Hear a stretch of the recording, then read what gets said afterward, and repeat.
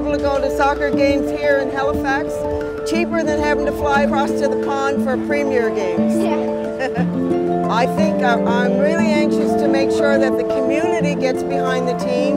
It'll help take our city to the next level.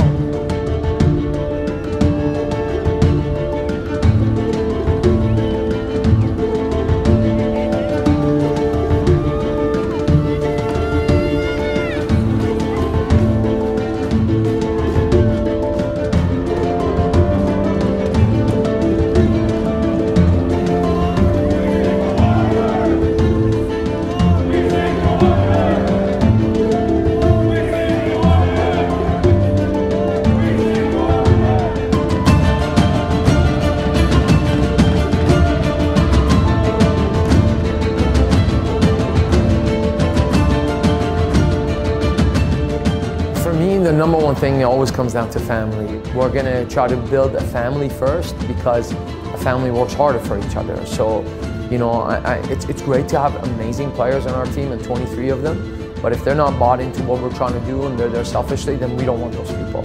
So we want to represent the city, our fans, and our family, right? When you watch us this year, you're going to see a team that's united and that never gives up to the final whistle. And that's something that we owe the fans.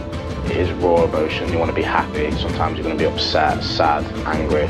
But we need a lot more passion going forward, and that's what we're going to bring. We want to build that camaraderie, and that'll help us on the field and that'll help us win games as well.